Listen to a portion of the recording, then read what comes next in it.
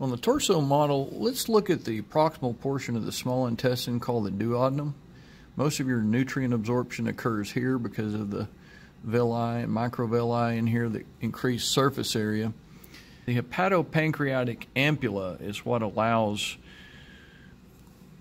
bile from the common bile duct to merge with pancreatic digestive juices to be emptied into the small intestine. This is important because the bile from the liver helps to digest fats, and then some of the exocrine secretions from the pancreas include nucleases, proteinases, lipases.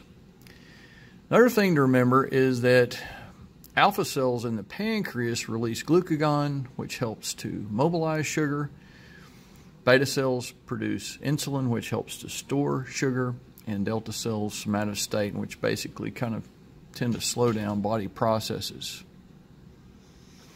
Also notice the spleen in the upper left quadrant of the abdomen. It is an immune structure that can sometimes get damaged in side blows.